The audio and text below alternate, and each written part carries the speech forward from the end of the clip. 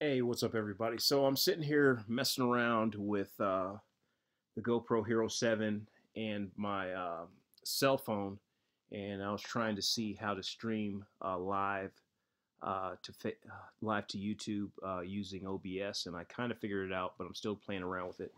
But as you can see, I've got two screens pulled up here on OBS, and the video here, right here, is DoorDash review new on rating system rant. Okay, from Steph Delivers.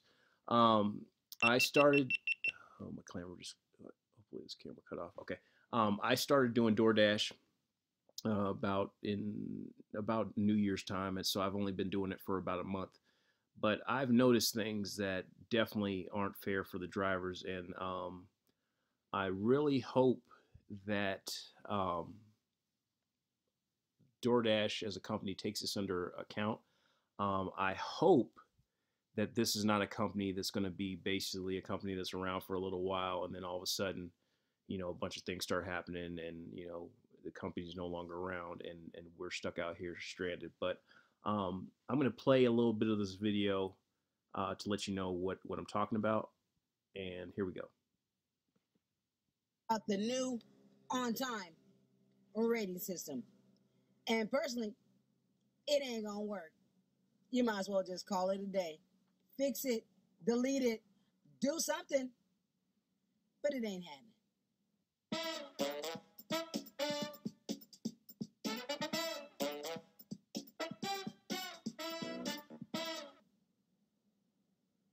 What's up, guys? It's your girl Stephanie Steph D Livers. You know, if this is your first time here, I want to thank you for watching, but please hit that subscribe button below.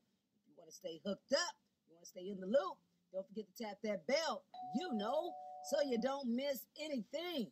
All right, guys, let's get into this. Now, usually, guys, I don't complain. I usually don't. But today it's about to go down. I'm about to get my rent on. And this new rating system about being on time, it ain't gonna work, y'all. Yesterday was my first time dashing since the system got implemented. And my first 3 dashes, it was like I was 5 minutes away before I got the delivery update to go to a restaurant. 5 minutes. That's how much I was given to get to the restaurant. And then get to the restaurant. There's going to be a wait time. There's people in front of you. There's the restaurant employees that are on the phone.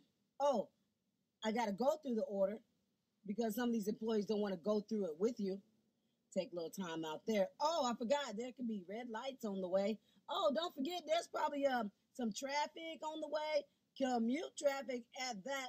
Might be an accident, which I had to encounter as well. So many factors with this new rating system. There is no way that we will ever be on time 90% of the time. It ain't happening. I don't see it. Plus, they've shortened the pickup time to the delivery time to the customer. What the heck were they thinking about, y'all? I don't get it. It ain't happening. I had a deal where once I got to the customer's house, and as soon as I got on a block, it was 1 minute. I had to be. So you guys get the gist, but there's other issues that I've encountered while being a DoorDash driver that definitely they have to fix. I had an incident where I couldn't find an apartment. Tried calling the customer, could not get a hold of the customer. Waited around for like 30 minutes. I ended up talking to customer support.